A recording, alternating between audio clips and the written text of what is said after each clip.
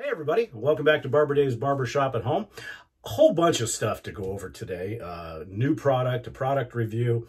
But before we get any further, this shave is brought to you by Nurse Dave's Shaving World, the bluest poker chips in San Francisco. You can bet on it, and the preferred poker chip of Layla's Cornhole Nation. Yes. Just kidding, Layla, I don't know you, but you're a Dave groupie, so what the heck. Once again, Nurse Dave's Shaving World. Anyhow, so today's shave, I need to apologize because, as you know, as a professional, we pride ourselves on shaving each and every day. And I'm a barber.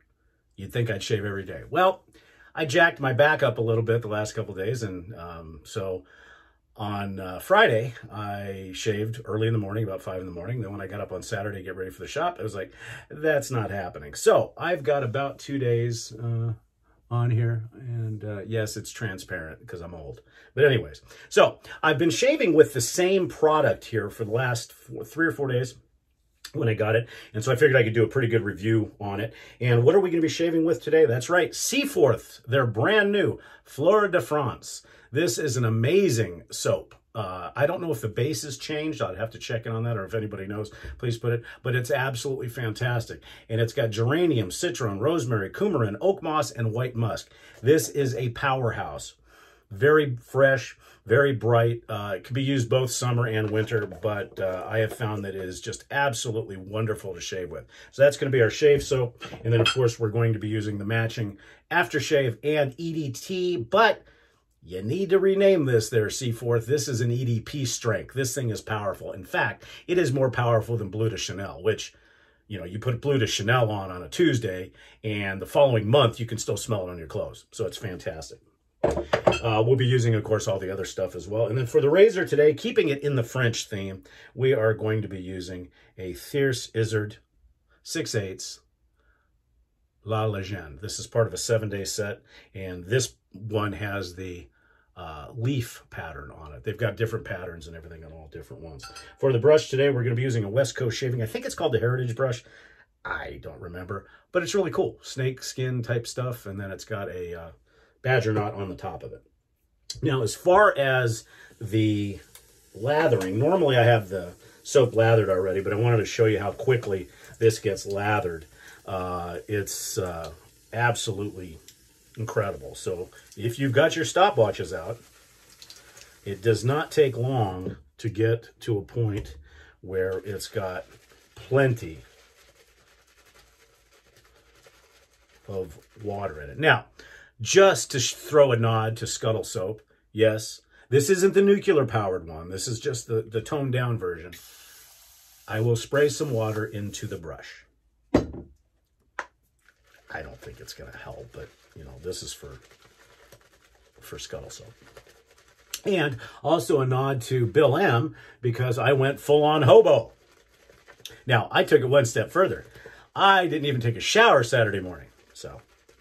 But I smell wonderful like roses all the time anyways, so, you know, I can't hurt these hands, because these are the hands of a master barber, so I have to make absolutely sure that I don't overexert myself.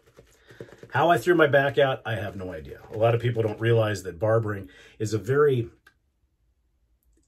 ergonomic type of thing. So when you're cutting hair, you can't keep your shoulders down. You have to keep your shoulders up. You're moving around, you're twisting, and old age and some other things set in, and blammo, I jacked my back up. It's feeling a little bit better due to some liquid medication, as well as, you know, your standard stuff. So anyhow, just to give you an idea, now this is right off the puck, and I did wet the puck just a little bit.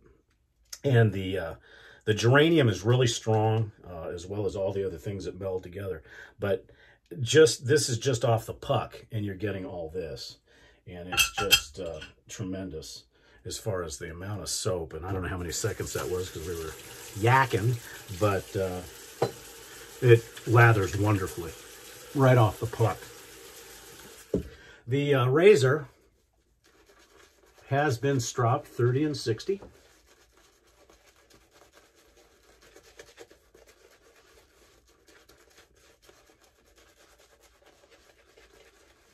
So even in the initial lathering, it goes on super thick. And the fragrance is just phenomenal. And I'll go on a limb here and say of all the Seaforth scents, now I've not tried the lime, but I've got the heather and the spiced, which were the more traditional ones that Seaforth did back in the day. Because this is a rebirth from a company called Spearhead Shaving Company. And they don't put out a lot of scents, but I'll tell you what, their soaps are really nice. So we'll add a little bit of water. And no, Brian, I'm not going to use the, or Cutthroat Journey, I'm not going to use the sprayer. This soap will take on a ton of water.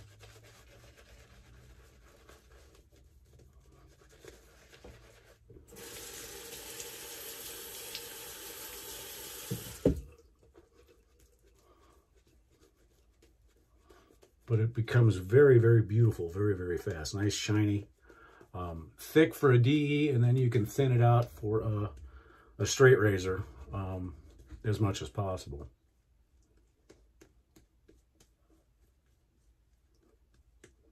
Just a wonderful, wonderful soap. A little bit extra water just to give it a little bit of sheen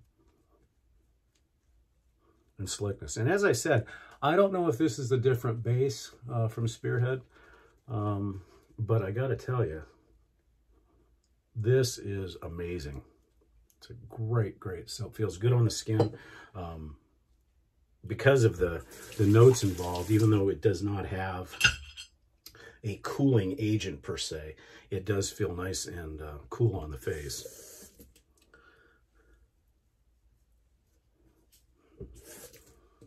Oh, and also before I forget, right down here, www.theshavingcadre.com. Come visit us. We feel that we're the best shaving and gentlemen's forum, or gentlemen's and ladies forum on the interweb, so come see us. And check up here throughout the video for all my buddies over at the TSC that also do content on YouTube, and then share it on the shavingcadre.com.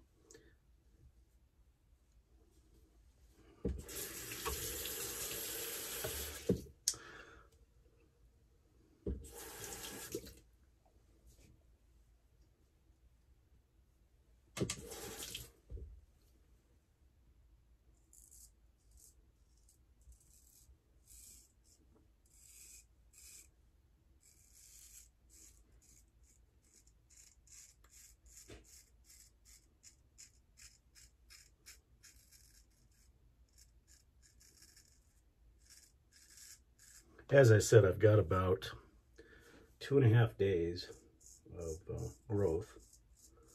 And this TI, which was originally honed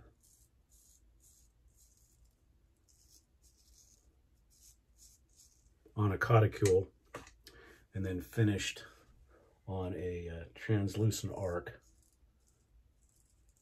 has maintained its edge very well. Although, like every other razor in that 7-day set, its geometry, as unfortunately sometimes with TI you get, was jacked pretty good. So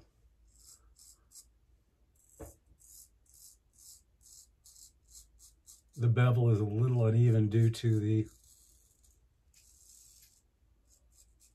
there's a small warp in the blade, but other than that, it's in great shape.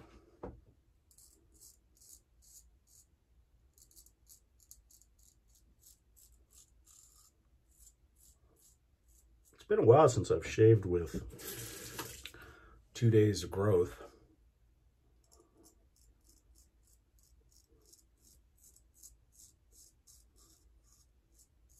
Although I don't grow my whiskers that fast. I'm not a chia pet like Matt.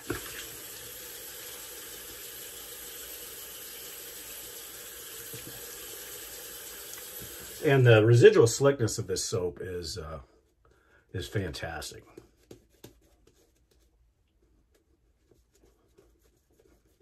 So if you haven't gotten it yet, I would strongly recommend it. You know, after you have a ton of soaps, although they all have their interesting characteristics as far as scent profiles, after a while, you know, you become somewhat nose blind to a lot of the different scents, especially if they're citrus or floral. This one right here is very unique in its scent profile, and it almost gets stronger as you add, and it really makes itself apparent in the EDT. Again, I think it should be called an EDP. I'm sure the concentrations of the fragrance oils probably classify it as an EDT, but I'm sure it could be an EDP very easily.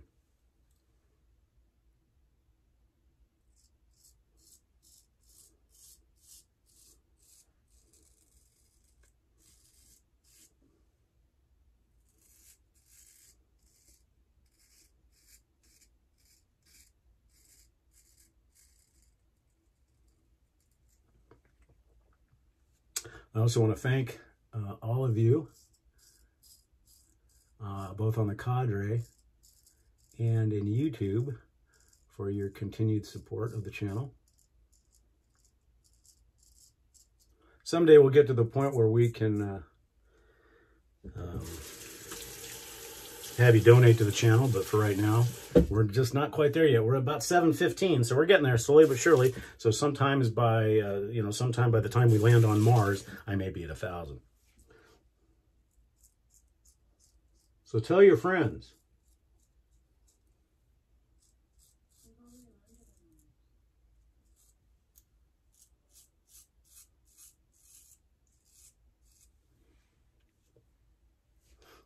We got a Zoom call today, which is always exciting. We've got a lot of topics to talk about today.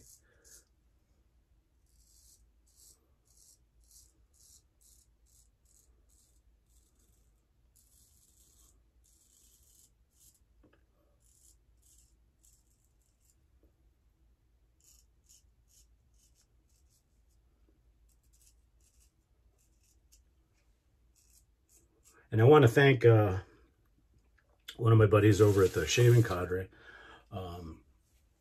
Graybeard 57. I had contemplated doing a night shave last night and a video, but he suggested, you know what, just go full on hobo, let it go, and having a nice enjoyable shave in the morning. So I appreciate that, Bruce. That was a good idea.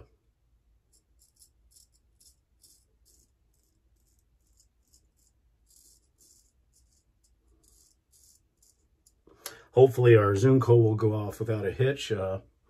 We are in the soup, so to speak, as for our summer monsoon here in the high desert.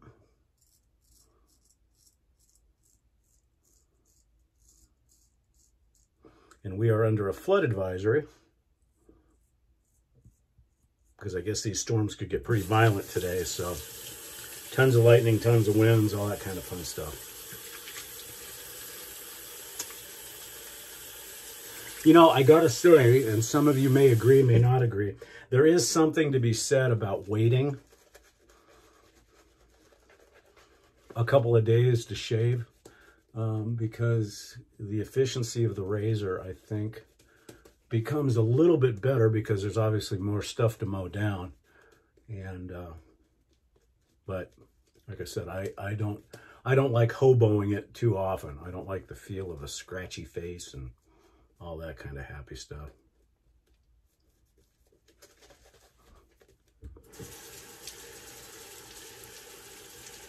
You know, and watching good old Nurse Dave's video this morning while I was having coffee and contemplating where in the heck he gets some of his stuff, I would have to agree with him. The people that came up with the game Cornhole, which is basically, for those of you of a certain generation, remember a game called Tic Tac. Yeah, Tic Tac something, or a beanbag toss, where you had a plastic thing that went on the ground and it had X's and O's, and you threw the beanbag and you played tic-tac-toe. Now that, to me, was a blast because you had a goal at the end. Whereas with Cornhole, As Dave said, you're tossing a beanbag into a hole.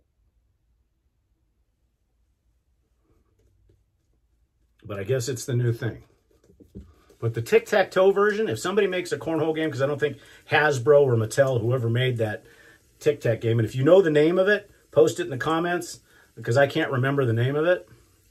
But you had 3 beanbags, and each person threw 3 and tried to get tic-tac-toe. So in other words, you had to be precise, because you had 9 different squares that rotated between X's and O, and you never knew where it was going to end up, so you had strategy involved. Now, that's a game.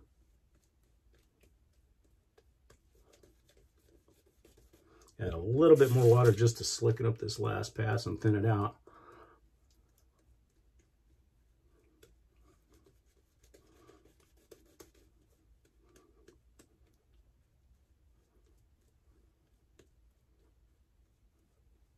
But I did find out that there's a brand new business that Nurse Dave and Avocado Queen are starting. I did not know this until my production team did some investigating.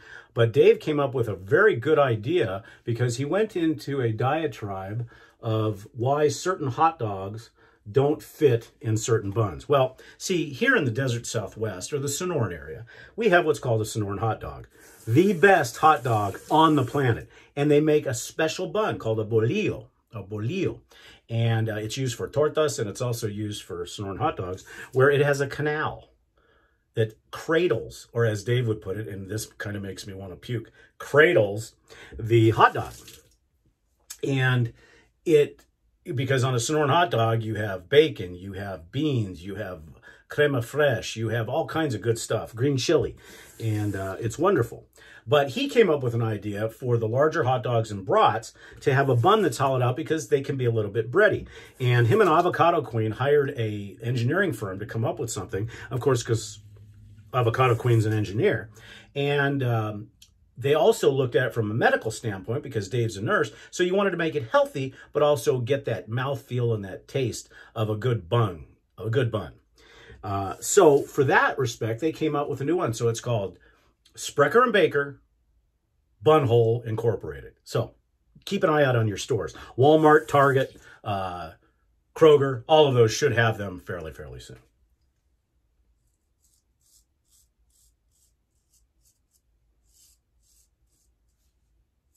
You know, and going back to the reason why you're here, shaving, is this final pass literally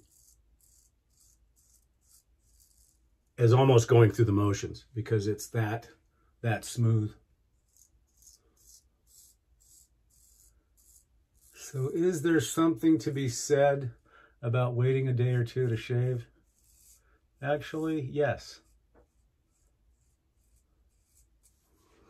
On some other personal good news, I was invited to teach at an event in early November, a barbering event that's going to be educational, and it's also going to have what they call a barber battle, where barbers from around the region compete in different haircuts. And I've been asked to be an educator at that event, showing how to do a traditional straight shave. So I'm very excited about that, very honored that, and I'll also be, because I'm a educator for a company called Roffler. I'll be very excited to do that.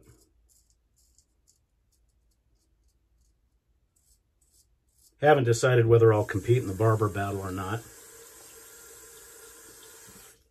Because if I do, it'll be a flat top, because that's kind of my signature haircut.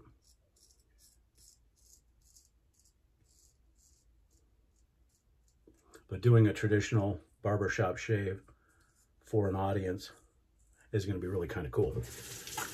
So I want to thank Richard, a good friend of mine and the owner of Hollywood Barber College, which is my old alma mater, for asking me to do that. So right now, as of just those 3 passes, the face is perfectly DS, BBS. Of course, I've got a little neckle area problem. And this is going to be an educational moment for Nurse Dave, because as we know, Nurse Dave was extremely lucky in his shave yesterday when he touched down with his Tedlifts essence, where there could have been some issues. And he was saying how awkward this is. Well, just, and those of you that have watched my straight shaving instructional videos, thank you very much for watching them in the first place. I know they need to be updated, as I'm old now. But doing the cross fixing is, you want to make sure that you follow the line on your jaw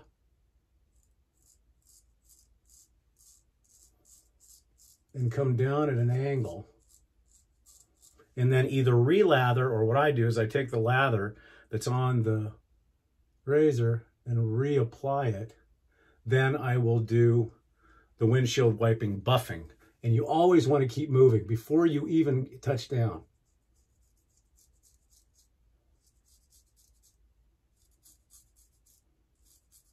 Again, I'll add the lather that I've already used to do what I call the flat blading technique. So you're coming down like this. And that will finish off and keep everything as smooth as silk. And I will have to say, for somebody who does not shave with regular straight razors, but shaves with removable blade straight razors, that Nurse Dave's technique is spot on. So again, follow the jawline, start moving,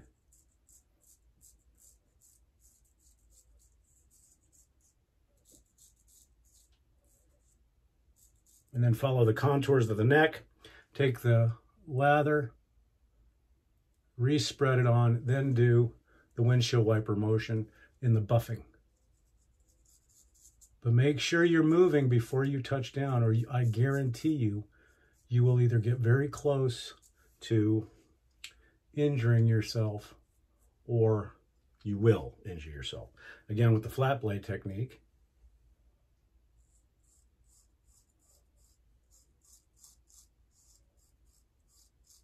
and then on the upstroke, you're actually starting down and then rotating through. It's the only time I really break my wrist.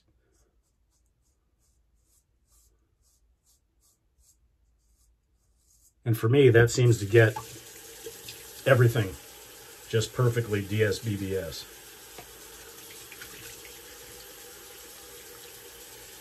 So again, the Seaforth stuff is just fantastic. You're going to be using Proraso Alum.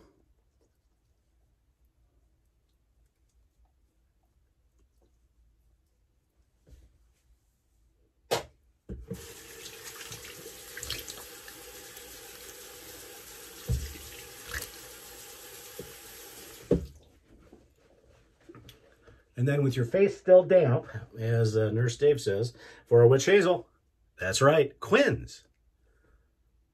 The witch hazel of professional shavers. Just a few drops. That's right, not 2, not 5, but 3 drops is all you need. And it is perfect. Now, the cucumber mint goes perfectly with the Seaforth. Makes your face feel wonderful. So again, Quinns. For the aftershave today, again, Seaforth, Fleur de France. And like A&E, Seaforth, CBL, the reducers on this thing are fantastic. You get just as much as you need, not too much. Except that time I did.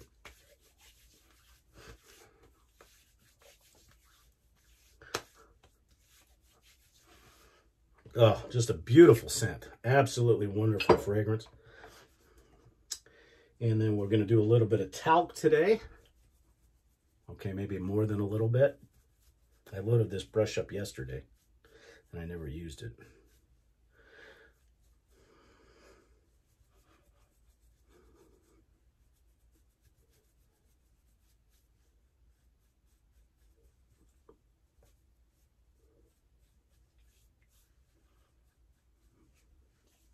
Smooth that on a bit.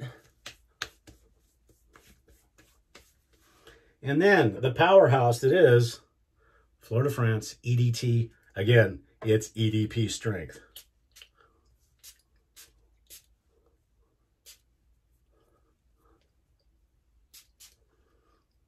A little bit more because it's Sunday. Okay, that's it, folks. Thank you so much. We appreciate you joining us for our shave today. I'm Barber Dave, and don't forget, this has been brought to you by Nurse Dave's Shaving World, the bluest poker chips in San Francisco. You can bet on it. Thanks for joining us at Barber Dave's Barbershop at Home. Please comment, like, subscribe, hit the smash the subscribe button, all that kind of happy stuff. We certainly appreciate it. And come visit us, www.theshavingcadre.com. Have a great day. We'll talk to you very soon.